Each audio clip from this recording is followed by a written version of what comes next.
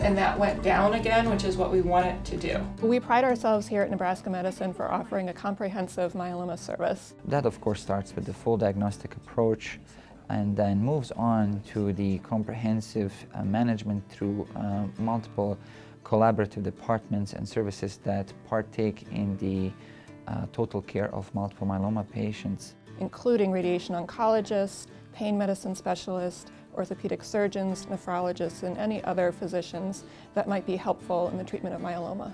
Multiple myeloma is the second most common hematologic malignancy in the United States, with a rising incidence and prevalence globally as well as domestically. Myeloma manifests itself as a problem of plasma cells that invariably involve the bone marrow, but not just bone marrow, but also other organs, including kidneys, including effects on the different cell types in the blood, whereby they may also predispose myeloma patients to various infections through impairment of immunity.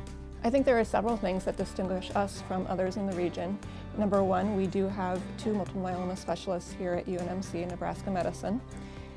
The second thing is that we have a clinical trial portfolio, which is really important for myeloma patients, both in the newly diagnosed setting and also in the relapsed refractory setting. We are an academic institution that participates in a large number of clinical trials and working very hard to launch an investigator-initiated trial here at the University of Nebraska Medical Center for our multiple myeloma patients. We are very excited, I have to say, about this, not only from the standpoint of potentially being able to prolong the use of these very important medications for myeloma patients, but also because we may, perhaps depending on the results of the trial, be in a position for the very first time to identify a biomarker of proteasome inhibitor resistance for multiple myeloma. Right now we have several very important clinical trials for myeloma patients. We are taking advantage of a clinical trial that introduces one of the most recently developed myeloma drugs, daratumumab,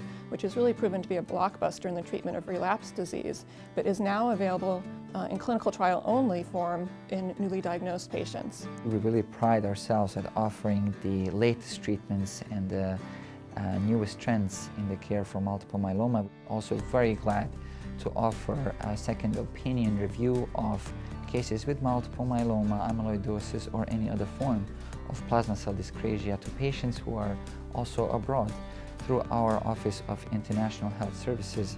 Another thing that distinguishes, I think, our myeloma program here at Nebraska Medicine from perhaps other care that's received in the state is the multidisciplinary team approach.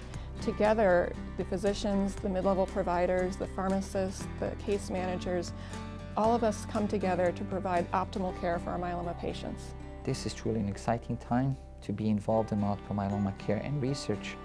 It is quite possible to imagine in our lifetimes a future where we will be able to provide cures to patients with multiple myeloma, or at the very least provide a very long-term durable remissions for patients, which would allow them to return back to their normal lives.